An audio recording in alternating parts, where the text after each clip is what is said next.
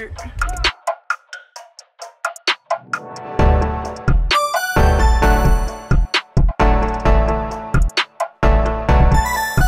hello everybody, welcome to my channel. Today, as you can see from the title, I am talking to you guys about what it's like to be a D1 basketball walk-on. So why did I want to do this video? Making the decision to be a walk-on was kind of complicated for me, and I kind of realized throughout the process that there's not much information to turn to or people to ask about what it's like, because everyone's experience is so different. If you're watching this and you're in your recruiting process and you don't know what it's like, I hope this helps. So the first thing I want to talk about is just the differences, the physical differences between being a walk-on and being on scholarship. So the first thing is obviously, and I will say the only real big difference is obviously the financial support you receive. Meaning when you're on scholarship, you have a full scholarship, and when you're a walk-on, you pay for your classes, you pay for your housing, etc. You don't receive a stipend. So with that said, if you make the decision to be a walk-on, you kind of have to keep in mind that you don't have the time to have a full-time working job, meaning the support from your parents is really the most important thing.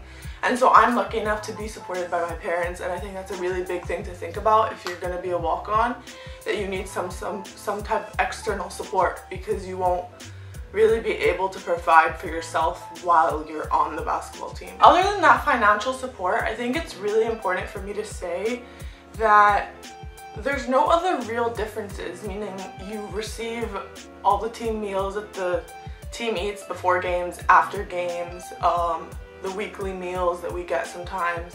You receive all the gear, you get the same academic counseling. With that said though, I think it's important to note that a big thing about being a walk-on is for first year summer school, you have to be taking a class as a first year to attend summer training. So if you wanted to do that, you would have to pay for your own summer class. So I think that's something to keep in mind. Have all the real physical differences out of the way. Let's talk about the actual experience of being a walk-on and what I have found it to be like after my first year. A walk-on in general is not easy at all, and I think everyone who plays basketball knows that. And I think the number one thing that you have to think about is what coaching staff you're about to play for. Meaning, during this recruiting process, if you talking to these coaches, did you feel that these coaches were transparent? Did you feel that they weren't just telling you what you wanted to hear and telling you real honest truths?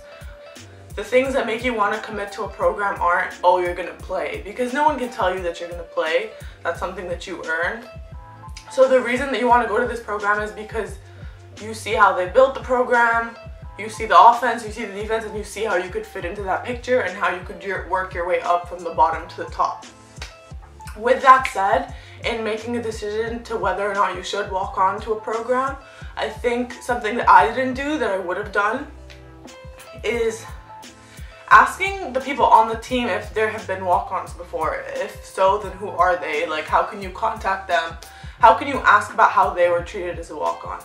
Because for me personally, I've had a great experience, but I have heard stories of other walk-ons being treated pretty badly. So I think it's important for you to see the reputation of your program around previous walk-ons. The whole concept of being a walk-on is really just being an underdog and working your way up slowly from that underdog position.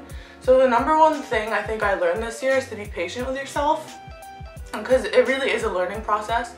And you don't know how fast you're going to learn or how slow you're going to learn or what bumps you're going to see throughout that.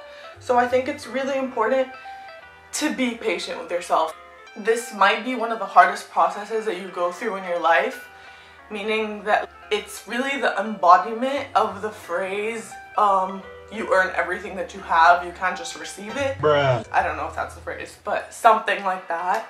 You really earn everything, because you go into this program and the coach doesn't know you as well as she knows the scholarship people. Your teammates don't know you as well.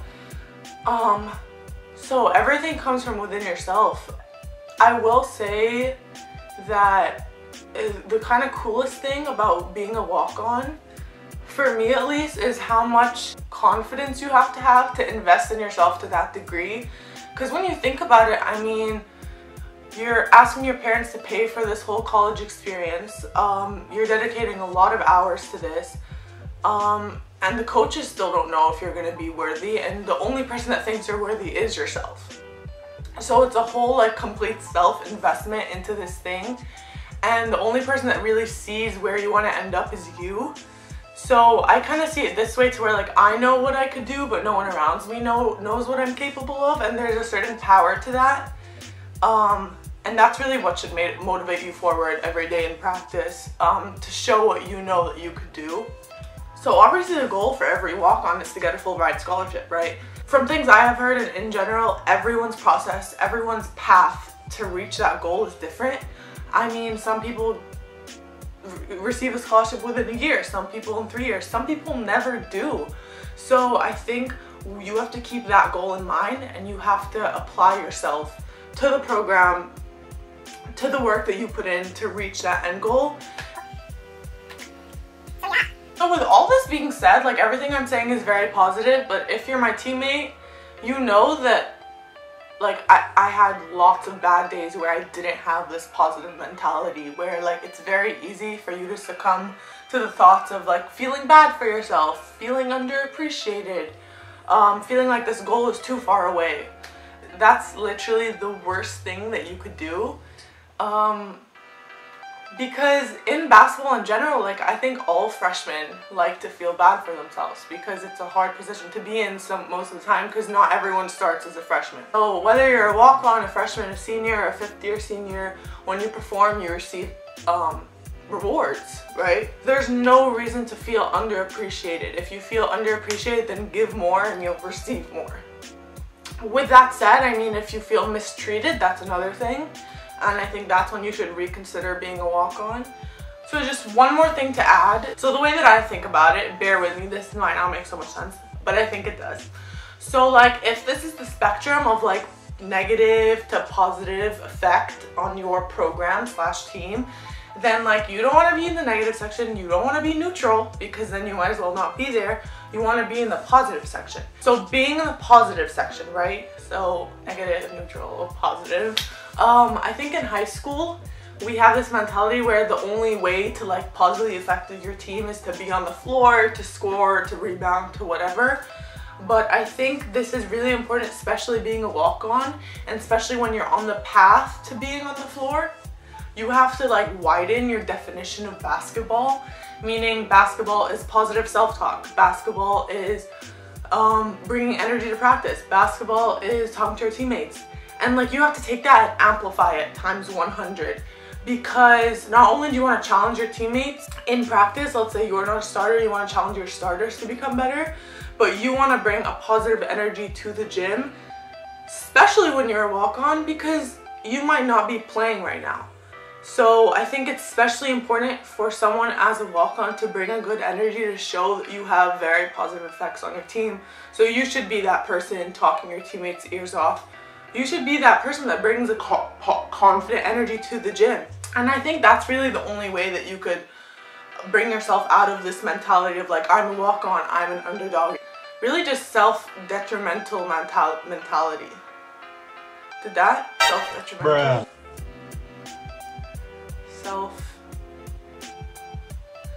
I think that's the wrong word.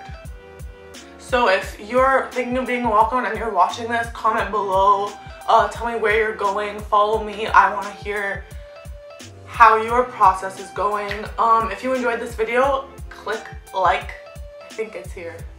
Or it's here. I think it's here. And subscribe to this channel for more. Thank you so much for watching. Again, I hope everyone is staying safe. And yes, I will see you in the next video.